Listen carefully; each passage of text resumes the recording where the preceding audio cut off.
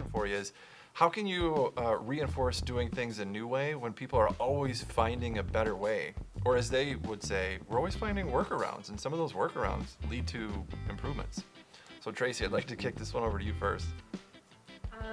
That's where I think you need to make sure that your standards or your change management is agile. There are constantly going to be bigger ways, or better ways to do something.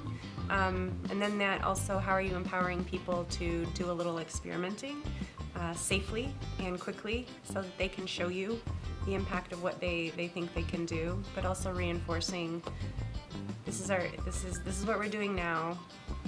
There's an experiment period, and then we transition over to this. So you can't just snap your fingers. We have to align to this until we prove this out and convert everyone over. So it's a little bit of a culture thing, but also that empowering them to do a little learning and present it to you.